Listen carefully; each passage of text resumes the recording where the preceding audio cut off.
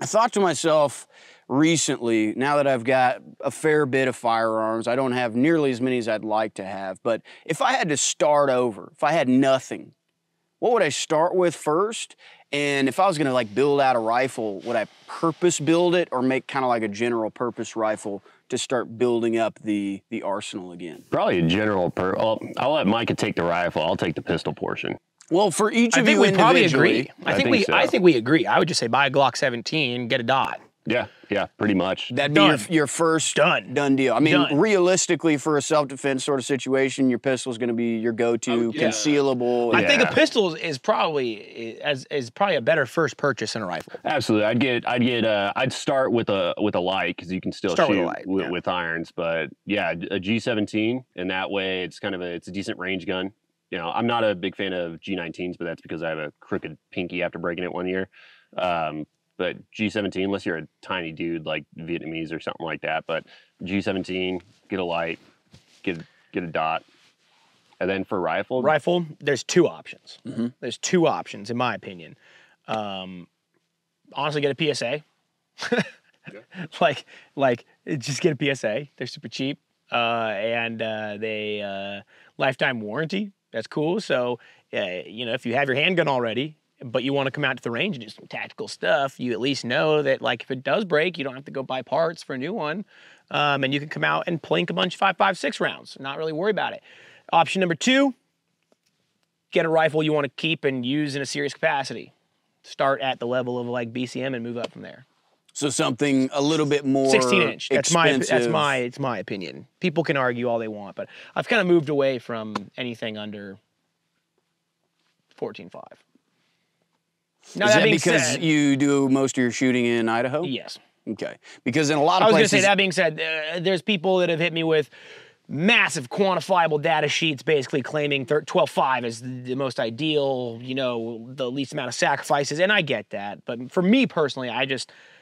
I never intended on shooting past 100, but when it became available, I was sad at the performance of my 10.5. Or of my, of my 10.5. So, and now I just, no matter what I'm doing, if I'm going to the range, I'll probably just bring my 16. So. I mean, generally speaking, there's not a lot of ranges that offer more than 100 yards. Yeah, you're right. Yeah, and it is kind of a luxury. Most people don't shoot on Garand Ram Ranch.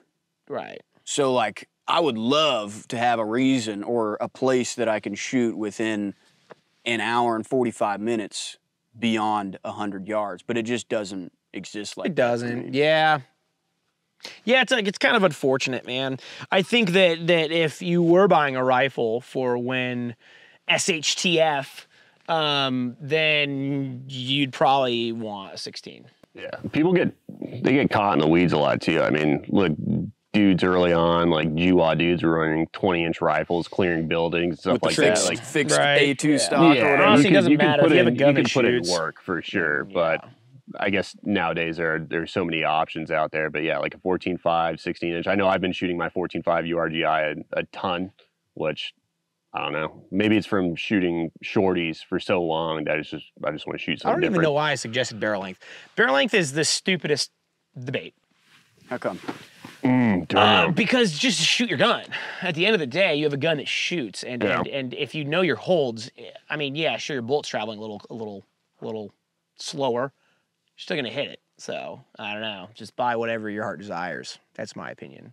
What about you, Charlie? You going with the cheaper route? You gonna get the PSA if you had nothing, or are you gonna like try and save up and get something like high quality? No, I think going back to when I bought my first rifle, it wasn't the greatest. It wasn't the worst. Like if I was going to spend $700-800, PSA was out there, which I got some PSAs down the road, but I went with like a Wyndham weaponry. You know, it was chrome line, so I knew it'd last a little bit longer, and it just ran. So I would just stay away from obvious like shit tier companies that just do your research. There's going to be plenty of information out there on Reddit or something like that. I'm sure someone has created one of those tier lists. You know what I'm talking about? It's like SA. Oh, yeah. Guaranteed there's a tier list for rifle manufacturers, and it's probably pretty accurate. There are some that are super accurate, some that aren't accurate. I mean, you can go with like the general, right? I think all the PSAs that I have, they've all run, right? I think the worst case was I got a free float 16-inch where the gas block was a little misaligned. But that's something I could take care of with a YouTube video. So I would probably, yeah, you can.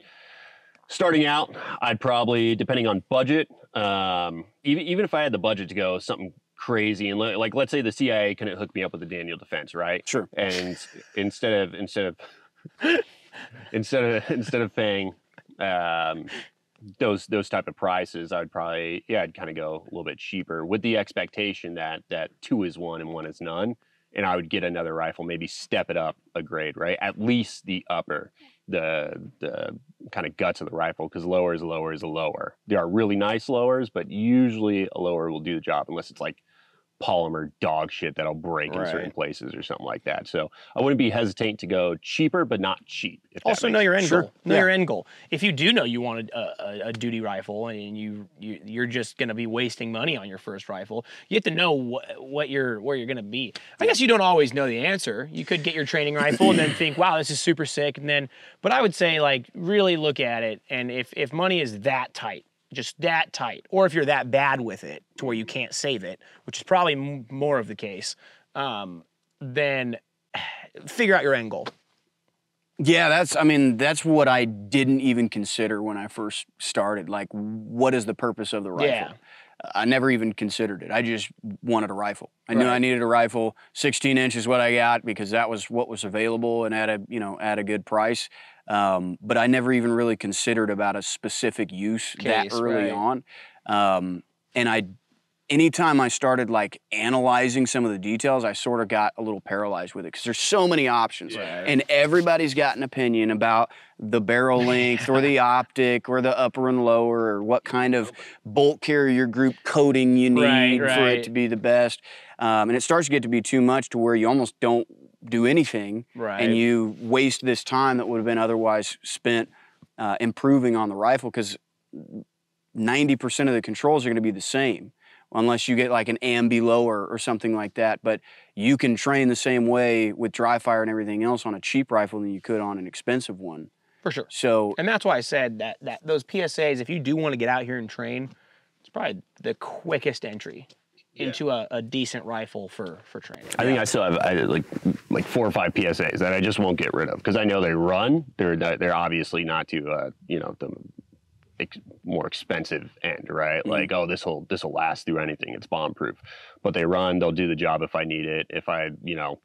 If the end of the world and Costco gets rid of their $1.50 hot dogs, I can give it to a homie. You know what I mean? Sure. And I keep saying PSA, and I think I'm using PSA as kind of a buzzword for a rifle around that price. Yeah. I don't necessarily mean PSA is the only company. There are definitely companies that are a little bit more expensive that they make some great things, and then other things are dog shit where the bolts break, and I've seen them break. And we'll mention the company. Fuck them.